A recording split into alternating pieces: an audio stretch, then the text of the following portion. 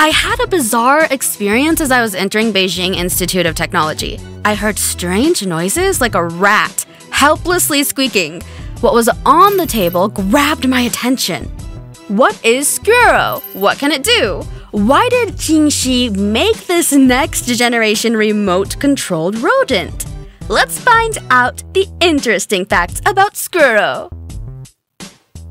It can be intimidating to go and set foot on the territory of another lab, let alone one with a squealing, charging robot rat. The name SQuRo was given by Dr. Qing Shi and his colleagues for this male rodent that was created in their Beijing Institute of Technology lab, surrounded by its delicate machine parts in a corner of a lab. That's not easy. The electric collar around SQuRo's neck provides an ever-yapping soundtrack for the ratcheting sounds from stepper motors that drive him. SQuRo is a robotic rat module that can snake through to the smallest crack and alert about possible obstacles. SQuRo is able to detect and go around barriers up to 35 millimeters high. SQuRo offers a user-friendly interface with easy connection, which has helped it to be accepted by many key players like firefighters for disaster and rescue operations.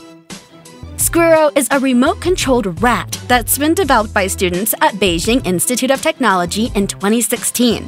It's equipped with sensors and cameras that allow it to be controlled remotely, and it's also able to communicate with scientists on the ground. Its small size and lightweight design makes it easy to maneuver and control. Its battery life is long enough to allow extended periods of use.